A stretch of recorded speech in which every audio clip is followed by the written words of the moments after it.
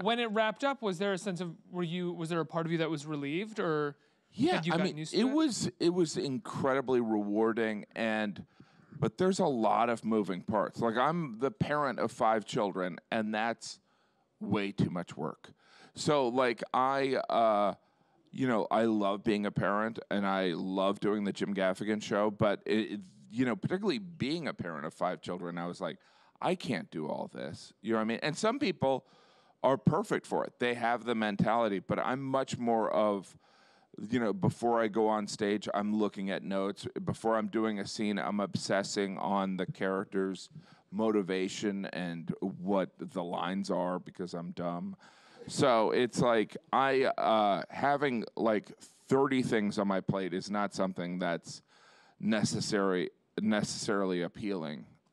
30 projects is fine, but like being in charge of the whole shebang is not something I'm interested in. If you had moved into more seasons, would you have tried to take more off your plate so that you could focus simply on the acting or the performance? Well, my wife and I, we tried to do that, but the Jim Gaffigan Show, it was so autobiographical, and it was about our lives, so we couldn't really outsource it, because there were like aspects of it, like the character I played was Jim Gaffigan. The character that my wife was portrayed by, her name was Jeannie Gaffigan. So we couldn't be like, oh, in this episode, it's really funny because Jeannie has an affair. You know what I mean? We can't do that. Right. Whereas, but that's something we learned in hindsight. You know what I mean? And there were just like, there's biographical things that if you're writing about yourself, even in a fictitious way, there's kind of things that you're like, no, I don't want to say that.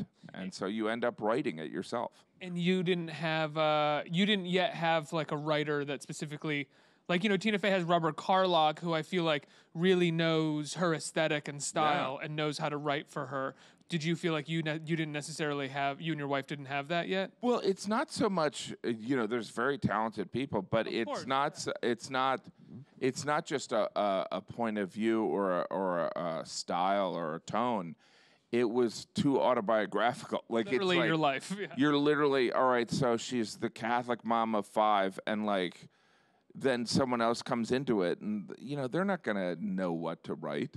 And you're dealing with comedy, and it's very personal. So it was like her mother-in-law comes to town, and Jim doesn't like her. And you're like, no, I really like my mother-in-law. Right, and so and by the way, that wouldn't matter if I was playing a fictitious character, but then my wife is like, how dare, because your mother-in-law's like, her mom's gonna watch this and go, what does this mean? You know what I mean?